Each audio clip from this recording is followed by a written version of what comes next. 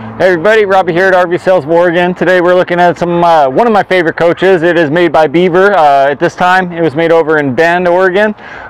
These are some of the best built coaches in my opinion. The house, I don't think anyone holds a candle to them. They're just built like they're built wonderful, like a Beaver.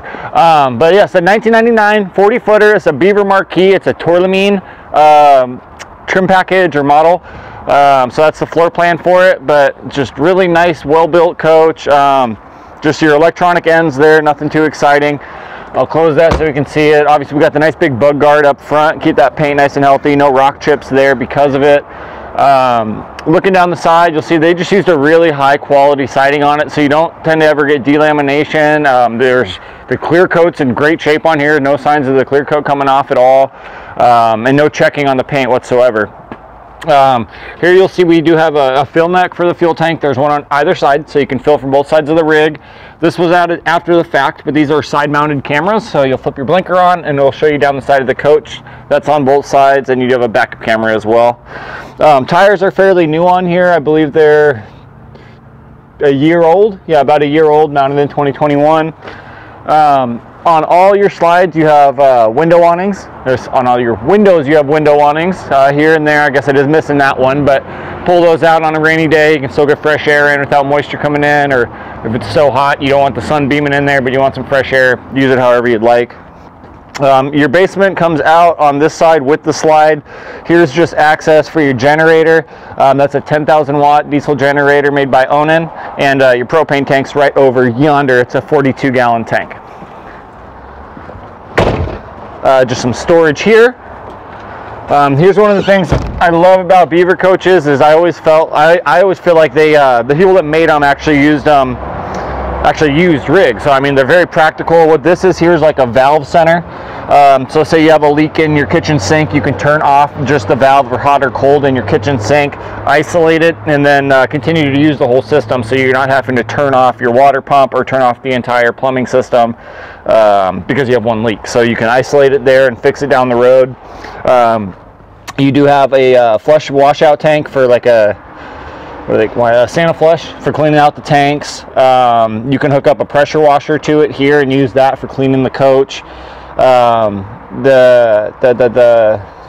drain's automatic, so you just press the button and that opens up the sewage drain. Sorry, I'm struggling with my words right now.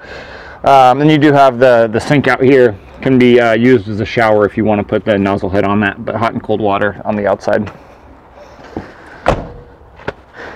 It is a side-mounted radiator here, so you have a huggable engine in the back. These breathe a lot better, they cool the coach a lot better. And while we're here, I'll have you take a shot down the side of the rig, see how straight that thing is. No delam, no checking, really good looking rig. Again, it's a Beaver Marquis, it's a high-end Beaver. This is a Caterpillar C12 motor. It's a 425 horsepower rig, probably about 1,400 foot-pounds of torque.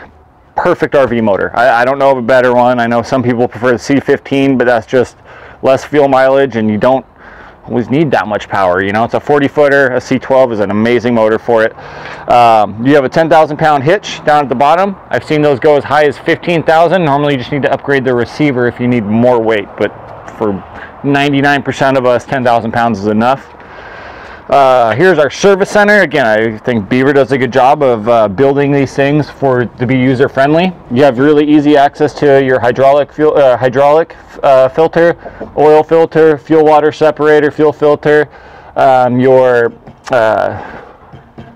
your air filter here. So I'm just forgetting my words. And then these are all T-valves to bleed out the air from the suspension if you ever needed to. It's just nice and easy to get to. Most of the time you're not going to be really using that. This is your diagnostic link. It can kind of be used like an OBD2 reader to read the computer or the motor. And then you have readouts for your water temperature, which is your radiator, and oil pressure. So really nice having that. You can work when working on the engine, or if you're doing something like that, you're not taking a trip into the cab every single time. You can also turn on lights and start the engine from back here as well. And you also have a control board for your leveling system. You have air leveling as well as hydraulic leveling. So you have hydraulic jacks, and then your suspension can also level itself out. So two options there, and also you can work that from inside the coach as well. Here, nothing too exciting. 2 chassis batteries, 6 deep cycle house batteries in the back there. I know they're fairly new, but we always take a look at those and make sure they're healthy for you. You can see how low the wheels are in the wheel well. That's the air suspension system. If you're not familiar, when they're parked, they squat a little bit to make it more stable in there, but this is not ride height. It'll raise up about 5 inches or so for taking off. Not trying to hide anything from you. There's really nothing to see in this compartment. It's just access to get to plumbing and things like that. Here is our main basement storage. Again, not a full pass-through except for in that corner. That corner does pass through, but you have this nice big open basement in here. Couple of GFIs over there, GCFIs, so outlets, plugs in there, and a cable hookup if you want to have a TV set up outside. In this bay, you'll see we have our Joey bed that comes out about 60% of the way or so. And another plug here, so it's a total of 6 plugs just in this basement here, and you also have some 12-volt plug-ins there as well. This is a heated basement. You have heated tanks, so nice and easy when oh, sorry. Nice and easy when you're not using it in the cold months. Speaking of cold, this is your hydronic heater. It's a diesel fire furnace, so what that's going to do is basically give you a more or less endless hot water. Very, very good water heater, and also it will give radiant heat in the floor, so your floor will be heated because of your hydronic heater.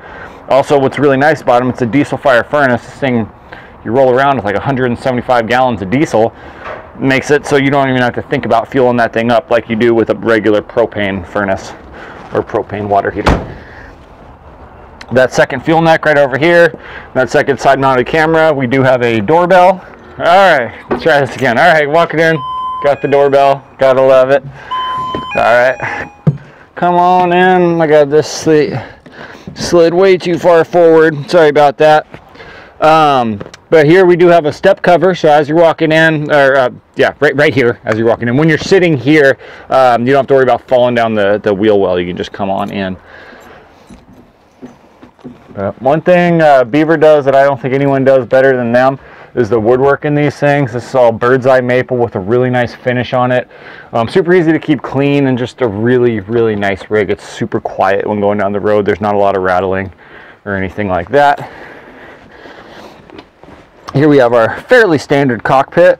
Air brakes down here, full air suspension, air brakes, all that good stuff here.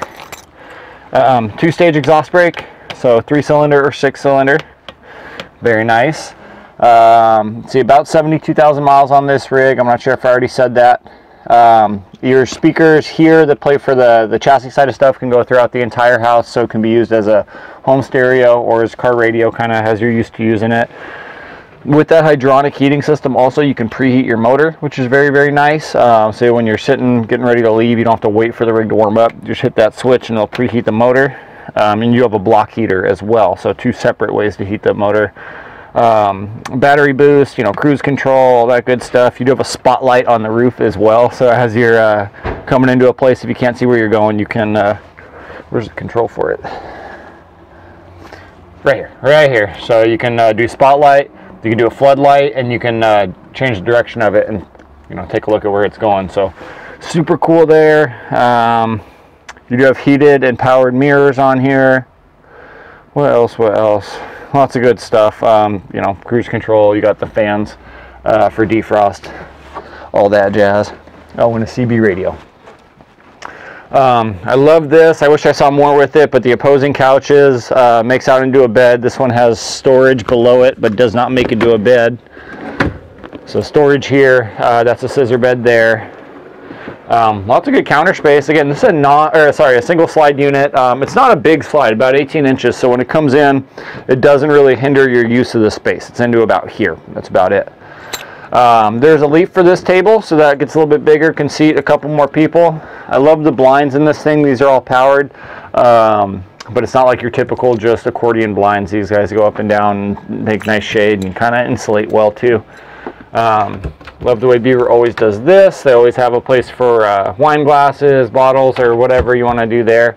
But just look down the sides of this thing, tons of storage. Beaver coaches always did a good job of always putting plenty of storage in their rigs. And just the way they're built, I don't know that anything compares. I always like showing this. You can see that in the camera, but that's all dovetailed there, the way they're constructed. And it's not a vanity thing, you know. These things stay solid. That's what keeps you, when you're in a state of earthquake going down the road driving, you want things built well so that it's not going to rattle and fall apart on you after just a few uses. So beautiful thing there. Kind of a different spot here, more storage, good sized cabinet, books, things like that, whatever you would keep couch side. Built-ins there for all your silverware, things like that. Even have a nice cutting board, little storage tray below it. Got a big sink, porcelain sink, almost like a farm style sink on this side, and then you got the small little one over yonder. You do have, so this is just regular water, of course, purified water, and then this is your instant hot, so it comes out near boiling. Save you some time when you're doing pasta or anything like that. You have a propane stove here, 2-burner stove. 2 is normally really all you need. You know, you see a lot with 3, but how many people actually use 3 burners at a time? Very rare, but nice big 2-burner stove. Put a couple of big pots on there. Again, I love the way Beaver did this. Again, a very practical thing. You have a plug back here, so you can keep a toaster back there. Whatever it is you want to keep on the counter that you don't want to have to put away every time you move the rig, put it in there, close it away, or use it as a bread box, whatever you want to do. But good storage, no wasted space on here. All that's good. And then big storage in here. Again, no wasted space. This is a 2-way fridge, so propane and electric. It's a good size one, probably about 8 cubic feet or so. We have an ice maker in the freezer. But yeah, just a good size one, and definitely good having the 2 ways. I don't know who turned that fan on, probably me. You have a remote for your fan. Coming into the bathroom, again, it's non-slide, but the space in here is just wonderful. Good counter size on your vanity there. Porcelain potty, very good. You do have the tub and shower here. So it's actually probably one of the better sized tubs I've seen in the Class A motorhome. And then just a really nice product that they use for the shower itself. Brand new skylight up top.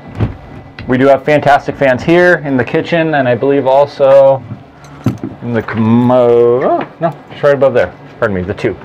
And then just nice good closet space in here. Again, that Beaver quality, it's all Western red cedar in there. It's beautiful. And more storage on this side. Would you look at that little ironing board that folds out for you? How neat. To the left here, you'll see we have room for a stackable washer and dryer if you want to go stackable. Again, all cedar lined in here still. But right now, as it sits, we have, oh, I'm sorry, pardon me. The washer dryer there is not installed, but that was what was there before, was a combo washer dryer.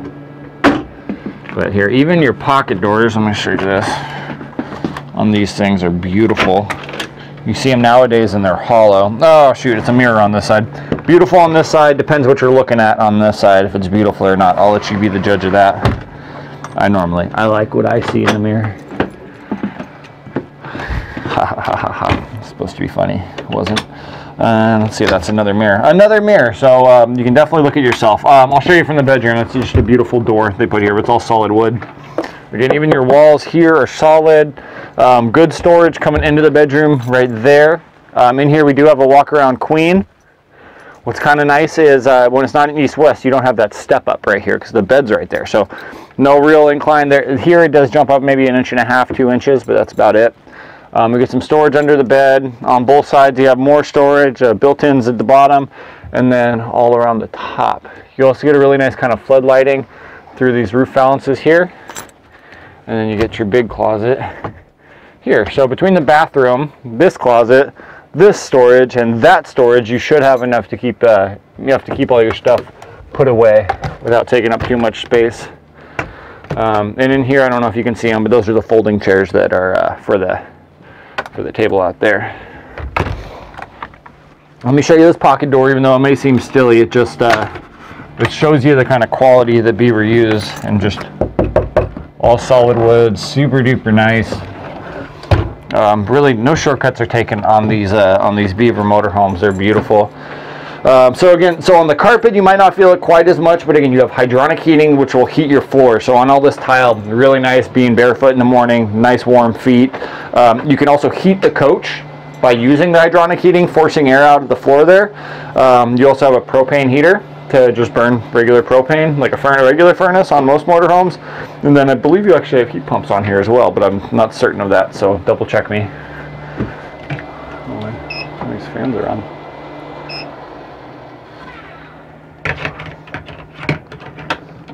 Okay, yep, and then I'll just show the vanity. But good storage for all your bathroom stuff. What am I doing wrong? Okay, I don't want to bust it. But yep, you can imagine it's the same back there. All right, let's come on back here. Let me think what I'm forgetting. I'll leave it at that. I'm drawing a blank on anything else, but here's just your control center here, your power center to read out. Generator's got a little over 1,000 hours on it. Just good storage all the way around. Up front here, even have little pull-out things. This is actually an old multiple CD changer. You know, if you want to update something you might use, you can, but who knows, maybe you still are using CDs. To each their own. Here we have this is for your surround sound, plays in all these speakers that are around the coach. Sony speakers, very nice, good sound to them, and a updated flat screen there. I'm basically going to leave it at that. If you guys know these units, I don't need to tell you too much about them. It's a Beaver Marquis, 1999, low miles on it, C12 motor, Allison 6-speed transmission, Allison 3000 6-speed transmission. You do have a 2000 watt inverter on here. But I'm going to leave it at that. I don't want to drag the video on too long. Thank you guys for watching this video. Please, if you have any questions, contact me. My phone number and name and email should all pop up on the screen here at some point. So anyway, thank you guys. Have a great day.